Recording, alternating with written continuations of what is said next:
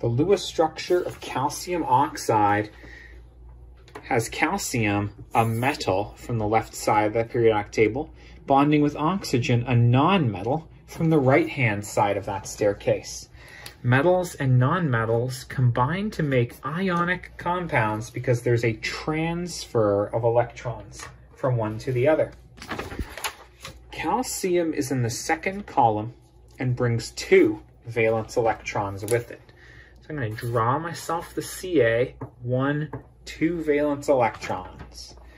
Oxygen in group 16 brings 6 valence electrons with it. It's 2 short of the full 8 that it wants. 1, 2, 3, 4, 5, 6. I almost forgot. I'm supposed to spread them out before I double them up.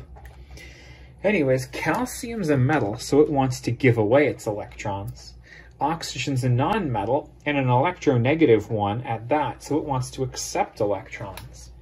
So the calcium gives one of its electrons away to here, pairs up with that unpaired electron, gives its other electron away to the same atom. Now that electron's paired. The final Lewis structure here will show the Ca, or calcium ion, without its 2 electrons, because it gave them away. There is a +2 charge, and whenever we show a charged particle in a Lewis structure, it gets square brackets, and the charge is written in the top right corner. The oxygen now has 8 electrons around it, so draw them all in, and that's 2 more than it started with. So you gotta put square brackets with the -2 charge. That's all there is here. This is the complete Lewis structure for calcium oxide. Would you like to help me draw the Lewis structure of magnesium fluoride? Sure you would. Magnesium is a metal. I know that because it's on the left side of the periodic table, specifically left of this staircase. Hydrogen's an exception to that rule, but magnesium is definitely one of the alkaline earth metals. Fluorine is a non-metal. It comes from the right-hand side of the periodic table. When metals and nonmetals combine, you get ionic compounds. It means the metals are going to give away their electrons, and the nonmetals are going to accept those electrons. Let's see how that happens. Magnesium is in group 2, so it brings 2 valence electrons with it. There's my Mg, 2 valence electrons. Great. Fluorine is in group 17. That means it brings 7 valence electrons with it. 1, 2, 3, 4, 5, 6, 7. Notice how I spread them out before I doubled them up. Now, fluorine is a nonmetal and wants a full outer shell of 8 electrons. It's called the octet rule, and it currently has 7, so it only needs 1 more electron to have a full outer shell to be stable and happy.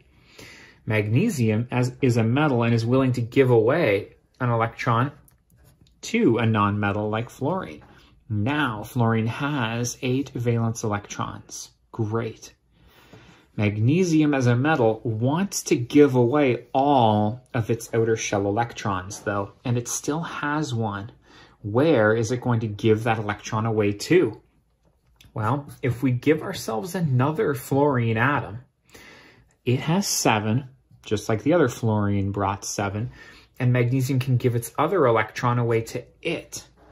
This means that both of these fluorines now have a full outer shell of 8 electrons. Let me draw that for you. Here's the F with 8 dots.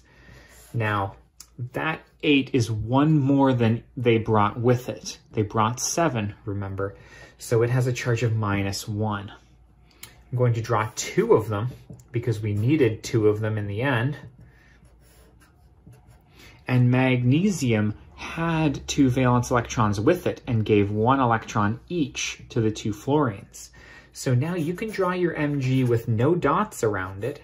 After all, it gave away its electrons, and its charge is +2. This is my preferred Lewis structure for magnesium fluoride. It shows the 2 Fs with the -1 charges and the Mg with a +2 charge in between. The attraction between the negative ions and the positive ions, is what makes it an ionic compound. You might be able to take a shortcut here and write 2 times F, just so you don't have to write it out twice. You'll also have to show that Mg. Whoops, no electrons on Mg. Oh, that would have lost me marks. Mg with the +2 charge. This is also a valid Lewis structure. Find out if you're allowed to take this shortcut before you actually use it. Like I said, I teach this and I prefer this one. Here it is. Let me point the last thing out here. You needed 2 fluorines to accept all the electrons that magnesium brought with it. That's why the formula is MgF2, because you need 2 Fs for every Mg. Not a coincidence. That's the reason that's the formula. Thanks for being with me and for helping me out. You're a good person.